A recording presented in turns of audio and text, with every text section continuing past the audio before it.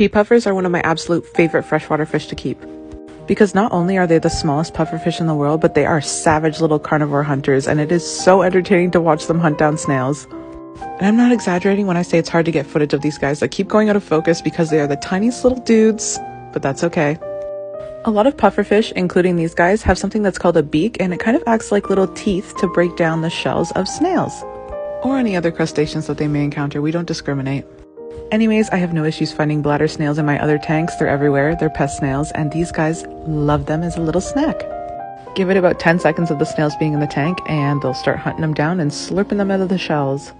A lot of other species of puffers will actually crush the snails with their beaks, but these guys just slurp them out. I would assume it's because their mouths are so small. But correct me if I'm wrong, because I'm actually not sure why they don't crush the shells. Doesn't apply to these guys, but other species of puffers actually need the hard-shelled crustaceans in their diet in order to grind down their beak and prevent overgrowth. Anyways, that is